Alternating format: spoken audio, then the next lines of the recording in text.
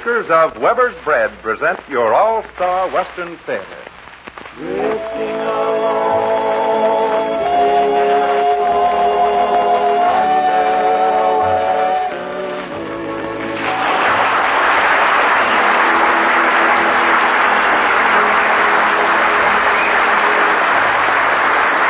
From Hollywood comes your all-star Western Theater, starring America's great Western singers Foy Willing and the Riders of the Purple Sage.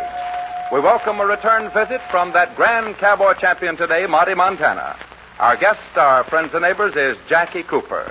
This is Cottonseed Clark, and here are the Riders of the Purple Sage. Hear my song as I ride along. I'm just a happy roving cowboy, herding the dark clouds out of the sky, keeping the heavens blue. Nowhere to go and nothing to do. I'm just a happy roving cowboy. Let me ride that long trail down to the end where the skies are always blue. Hear my song as I ride along. I'm just a happy roving cowboy, herding the dark clouds out of the sky, keeping the heavens blue.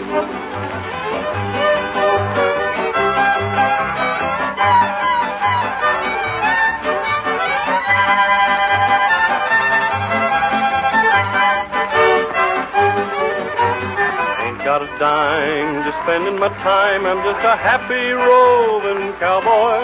Let me sing my song till they call me home to the land beyond the blue. Hear my song as I ride along. I'm just a happy roving cowboy, herding the dark clouds out of the sky, keeping the heavens blue.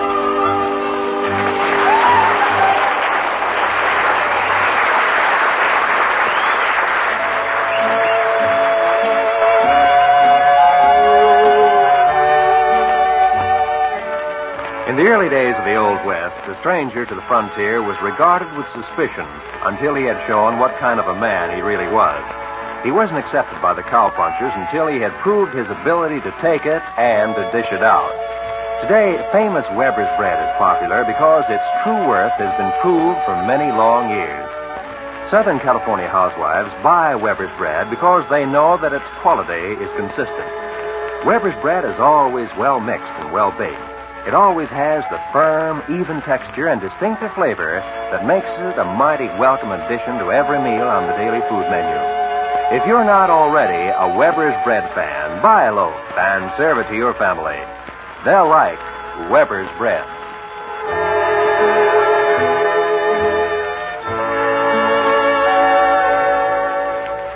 We tossed a brand new rope into our guest star corral today, and the result means a very special treat and a real Western thrill to you listeners of the All-Star Western Theater. A young man who is one of Hollywood's greatest stars comes to our microphone and a story of the West prepared especially for him. The story is entitled The Bandit. The star is both an old favorite and a new favorite of yours, having been one of the outstanding child stars of all time and who has maintained his great popularity throughout the years. Friends and neighbors, Mr. Jackie Cooper as the Bandit.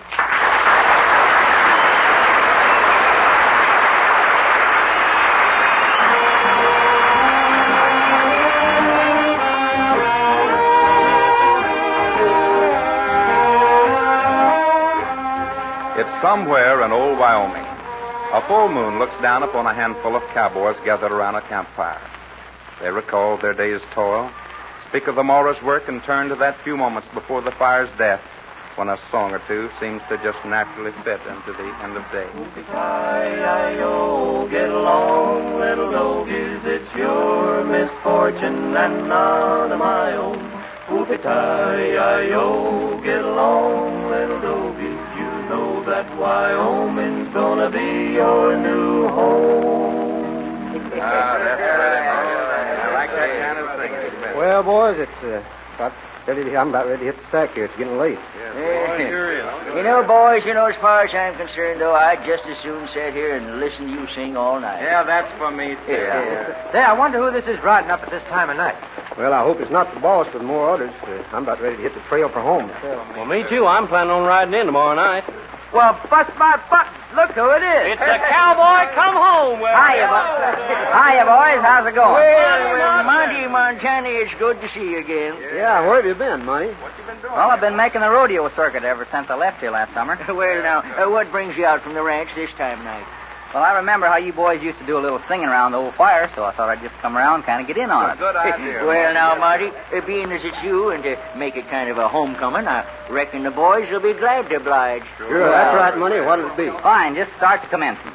All right, Johnny, grab your guitar and let's tell him the story of the bandit. Come on. Long, long ago in old Wyoming lived a maid, fair as the sweetest flower blooming in the shade.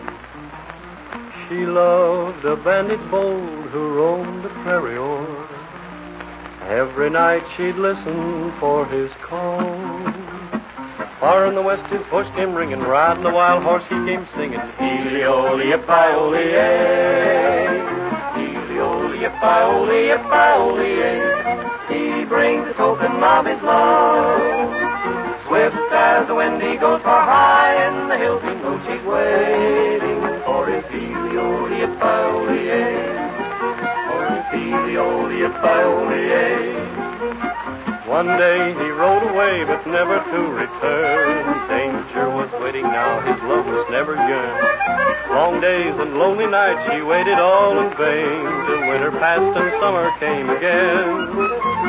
Still every night when the moon came shining, for his song her heart was pining. Ee-lee-o-lee-a-pie-o-lee-ay, ee-lee-o-lee-a-pie-o-lee-a-pie-o-lee-ay. He brings the token of his love.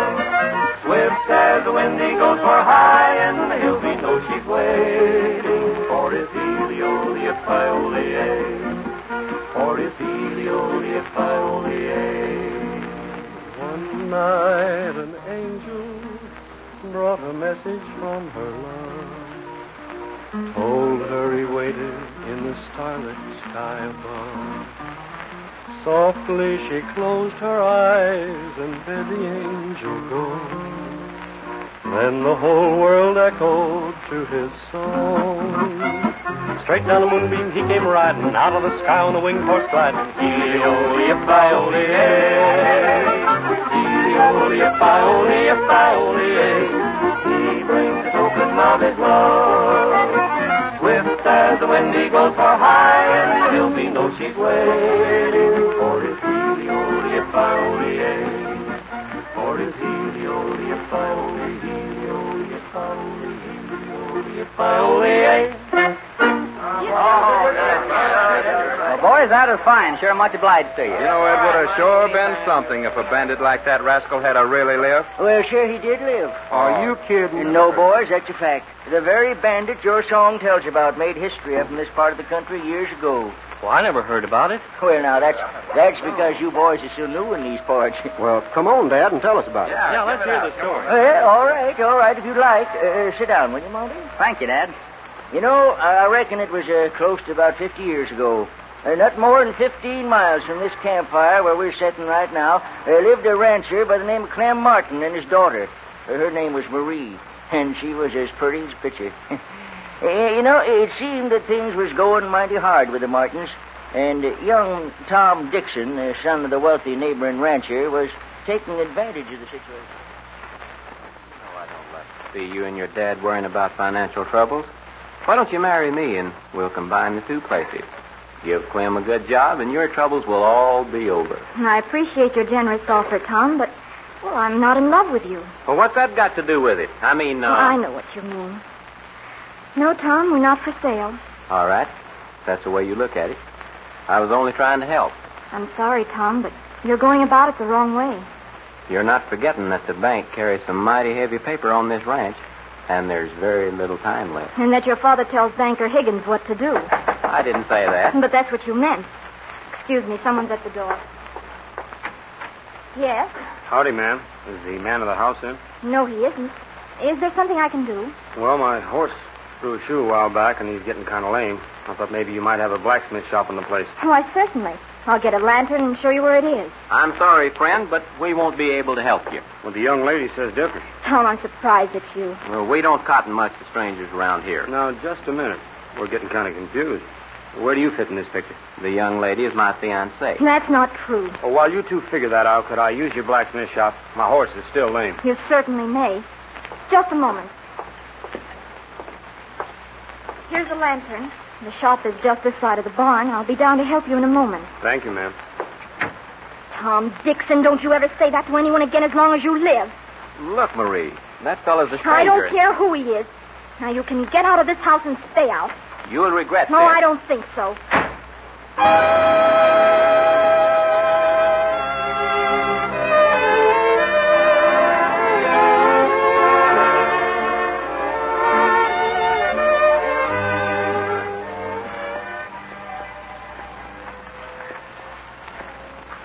Hello there. Finding everything? Oh, hi, ma'am. Yes, I'm just helping myself. Oh, good. You'll find some horseshoes on the bench there. Oh, thank you, ma'am. Ah, here, boy. Easy. Oh, I don't think I've ever seen a horse so pretty. He's so white. Oh, there's none better or faster, ma'am. Ah, boy, here. Give me a foot. Do you think he'd mind if I petted him? Well, if I was in his place, I wouldn't have. What's his name? I call him Bandit. What's yours? Well, I'm Marie Martin. What's yours? Well, my mother used to call me Stinky. But I answer a lot quicker to Andy. You're new here, aren't you? That's right. Just passing through. But I'm beginning to think I might like it in these parts. Oh, I'm sure you would. By the way, where'd your friend go? Home. And to stay, I hope. Oh, lover's quarrel. He means nothing to me. I'm glad of that. And I'm glad that you're... Well, I mean... Now. That's that. Oh, you're through so soon? Oh, if I'd have thought of it sooner, I would have taken a little longer. Maybe you'd better check the shoes on his other feet. They might be loose. I got a better idea than that. What do you mean? I could come back tomorrow night. Well, you see, my father... I don't want to see him. Oh, he might object. He happened to be in town tonight at a meeting, and I won't tell him if you won't. All right. Meet me at the Twin Fork Tree near the canyon. I know right where it is. Passed it less than an hour ago. At midnight? Midnight.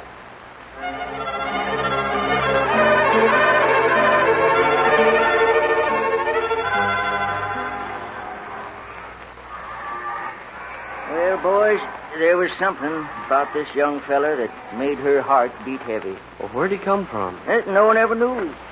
And that didn't seem to matter as far as Marie was concerned. She liked him from the minute she laid eyes on him. At any rate, he rode into town that night and strolled into the Palace Saloon. Over in one corner, a handful of men seemed to be having a little business meeting. One of them was Clem Martin. This young fella moved over within a hearing. Well, if you ask me, I don't think there's one of us that's got a dog's chance. Old man Dixon and Higgins are bent on freezing us out. And legally, they can do it. Yeah, but everybody knows they've made it so tough on us, we didn't have a chance to square up our dam. Why, only last week I lost 65 head of the best beef on my spread. And I'd bet my bottom dollar that Dixon and Higgins could tell who done it. Yeah, but we can't prove it. Well, we all decided to meet here to figure out the best move. What are we going to do, men? Oh, I haven't got the answer. Looks to me like you're going to be the first one they'll act on, Clem. What does your note amount to? Better than 8,000 and due in 2 weeks. Not bad. I'm telling you, men, I'm at my rope's end. I don't know what.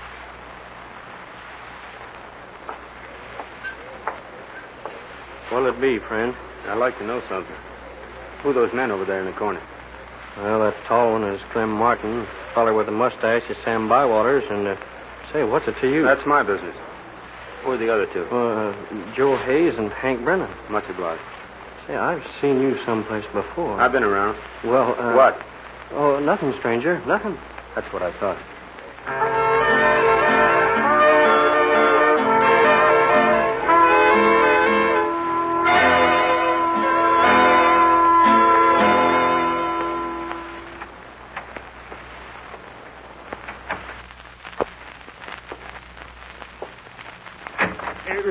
What is this? It's a stick-up. Reach for the ceiling. Well, I'm reaching. Now, just open that safe and fill up this sack, and nobody will get hurt. You'll not get by with this. Let me worry about that. Right now, you start stuffing that sack with greenbacks. Come on. All right. And don't stop till it's full. Here you are. It's full. All right, now turn around. And don't look back for a couple of minutes, because I might still be behind you. I won't look. Help! Help! I've been robbed! Help!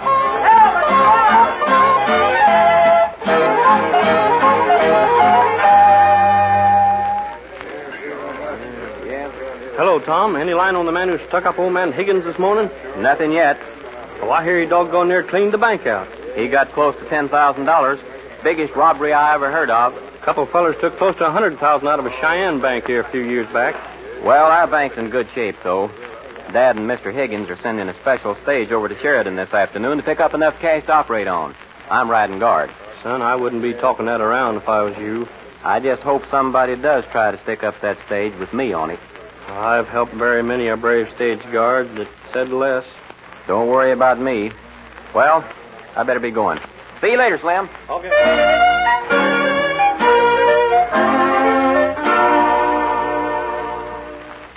Marie, I'm kind of tired, so I think I'll go to bed, honey. All right, Dad. If you don't mind, I'll stay up and read a while. Yeah, but don't be too late, honey. I want you to fix breakfast pretty early for me in the morning. Oh, someone is riding by awfully fast. Yeah, I wonder what the meaning of that is. Oh! Say, what is this? It's a sack tied to a rock. Marie, look, money. Lots of money.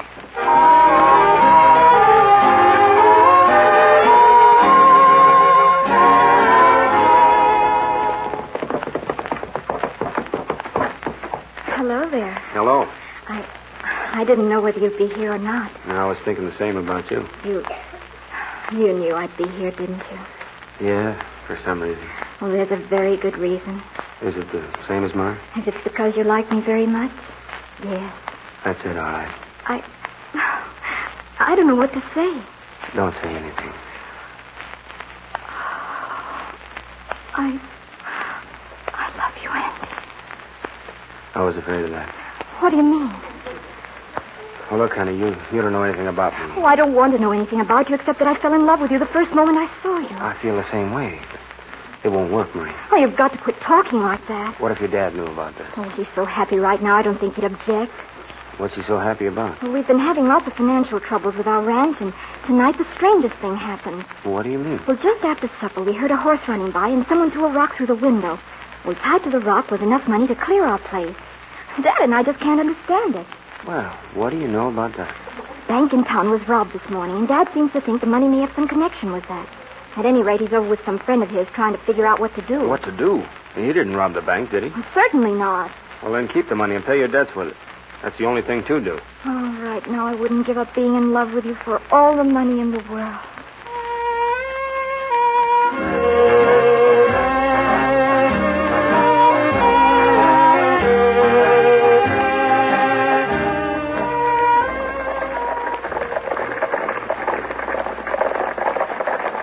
Well, Judge, we're getting close to home. Nobody's made a pass at holding us up yet. Yep, reckon you can say we made it.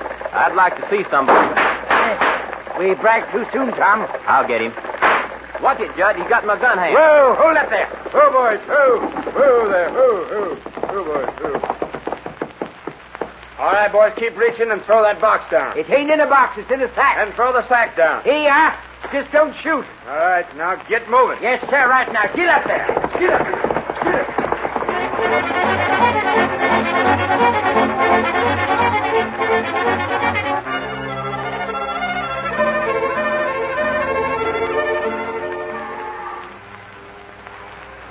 Well, boys, I reckon the young bandit was really in love. 'Cause I don't know of anything else that would have kept a man in this part of the country after pulling 2 jobs like that.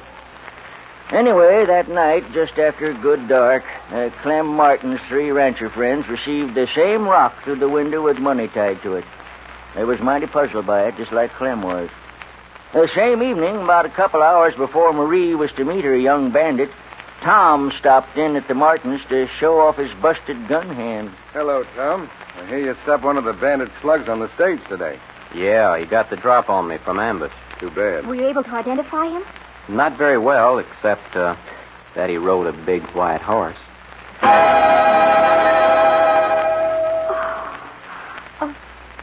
big white horse. Well, yes. What about it? Oh, nothing. Nothing at all. Ain't you feeling well, honey? No, not very well. I think I'll go to my room. You'll have to excuse her, Tom. The past couple of days, she hasn't seemed like her old self. Maybe there's a special reason. What do you mean by that? Oh, nothing. I was just thinking of something.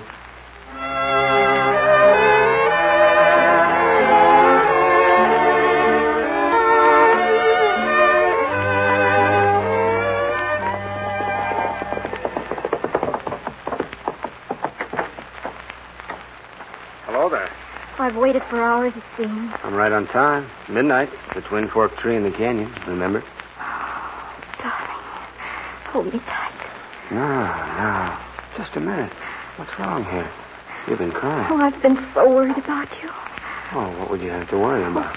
About someone I love very dearly who rides a big white horse. Oh, then you know about me? I love you anyway. Ordinarily, there'd be a lot of miles between this town and me, but, well... Yes? I wanted to see you once more. Once more? You mean That's right, honey. This is it. Well, I'll go with you. No, there's nothing I'd like more, but you know that's impossible. Well, nothing is impossible as long as I love you like I do. Why, if you leave, I'll never see you again. And if I stay in these parts, it'd be the same thing. Honey, this very minute, a posse's probably on the lookout for me. With her right now, down at the Twin Forks on the canyon. That's all I wanted to know, Tom. I'll round up my boys. You go over to the palace and get what men you can. If we can get there before he leaves Marie, Sheriff, we'll have him trapped in the corner of the canyon bend. Then hurry. I'll meet you back here in 5 minutes. Promise you won't cry, because, like I said, I can't stand to see a pretty girl crying. All right. I promise, but my heart's breaking. Yeah, I know. Me too. Heart trouble's the last thing I ever figured would bother me, but I sure got it. Oh, darling. I'll love you as long as I live. I was looking up at that full moon and thinking that same thing about you. Oh, you really mean it, don't you? Yes. More than you know. Someday I'm coming back for you. Oh, promise. You bet I do. And every full moon at midnight, I'll have a picture of you standing right here. I'll be here waiting for you. Listen. There they are, honey. Maybe it's the... No. That sounds like a lot of men riding hard. And at this time of night, there's a reason for Oh, it. darling, hurry. Wait. Listen, they're coming from the east. Well, there's no way out of this bend in the canyon. Oh, what are we going to do? Well, there's only one thing to do. Jump that big ditch. Oh, you couldn't do that. You'd be killed. Well, it's a chance I've got to take. But you can't. That canyon is too wide. You don't know my horse. Goodbye, honey. Oh, I'll wait for you always. Just remember, regardless of anything, I'll be back to see you. And I'll be here. Oh, please, hurry. They're getting close. I'll make the jump at the point. It's narrow there. All right, boys, come on in. We got him trapped. Let's close in on him. Sheriff, look. He's going to try to jump the big ditch. He'll never make it. Don't be too sure. All right, come on, boys. Pull up here. Whoa. Hey, look at this.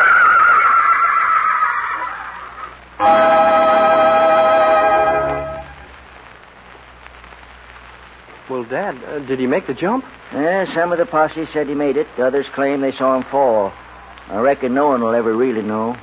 What happened to the girl? She returned to the big tree near the canyon every full moon at midnight to wait for her lover. Well, did he ever come back? No one ever knew but her, I reckon. At any rate, when she passed on, her body was laid to rest beneath the Twin Forks tree. Since then, people throughout this section of the country swear that with every full of the moon, they hear the bandit and his big white horse roaring across the countryside, echoing through the canyon. Well, that's a mighty interesting story, Dad. Oh, that sure is. Well, sure, that's the real story behind that bandit song you fellas were singing a while ago.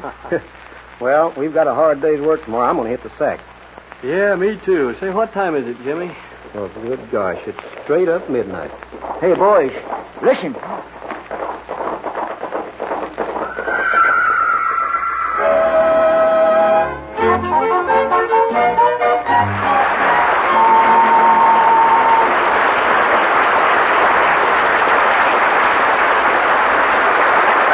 Jackie Cooper. Heard with our guest star today was Miss Helen Gerald as Marie, Joe Forte, and Fred Howard. Our guest star will return in a few moments, friends and neighbors.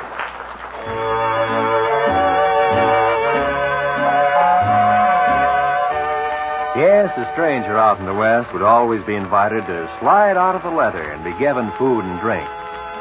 But he would not enjoy the full benefits of famous Western hospitality until he had shown he was worthy of it.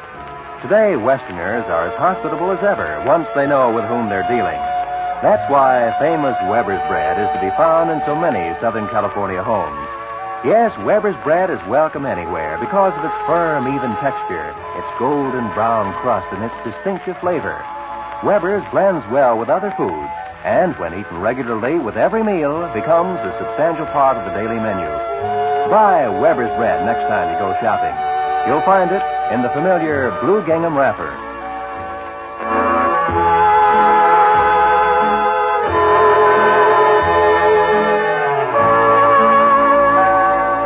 Now here's Four Willing returning to our microphone with our guest star, Jackie Cooper.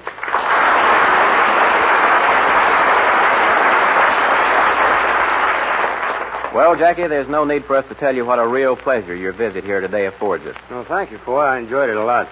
In fact, I got the reputation of being a little overboard about any and everything that's Western. And you've made a lot of Western pictures to boot. Well, that's right, and enjoyed them more than anything else I've done. Let's see. There was Men of Texas, Lone Cowboys, and the return of Frank James. Mm-hmm. Not to mention all those rodeos that you've performed in. Oh, there were plenty of those. Monty Montana and I rode together in a lot of shows in Palm Springs. Yes, sir. Give me a rodeo, and I'm happy. And you can make a lot of other people happy if you'll knock at the door of the All-Star Western Theater again real soon. Well, you can bet I'll be doing that, Foy, and thanks to all of you, you've been mighty nice to me. So long, everybody. So long to you, Jackie Cooper. And our thanks to our old pal Monty Montana for dropping in to see us again today. Monty, it's been real nice having you with us here on our All-Star Western Theater. And when you're not too busy rodeoing, we're going to look for you back real soon. Thank you, sir, and I'll sure be here. Here they are, folks, America's great Western singing stars, Four Willing and the Riders of the Purple Sage. Men of the West from out of the West with another of your favorite Western heart ballads. Their newest majestic phonograph record, No One to Cry To. No one to cry to, no one to say good night, no one to tell my troubles to, no one to sigh to, no one to hold me tight, no one to cheer me when I'm blue. If I've done something very wrong, oh, please forgive me, dear. Won't you promise from now on I'll always find you near? Please give me someone to cry to, someone to say I do, someone to whisper I love you.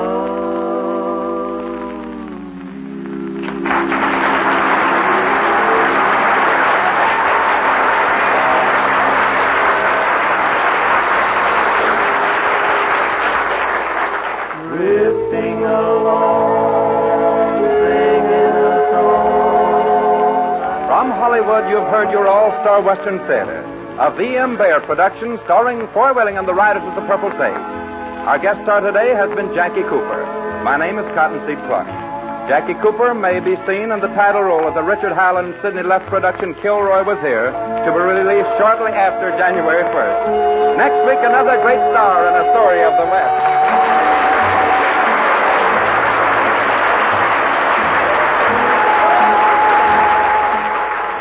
This program came to you from the studios of KNX, Columbia Square. KNX Los Angeles, the voice of Hollywood. 26 seconds before...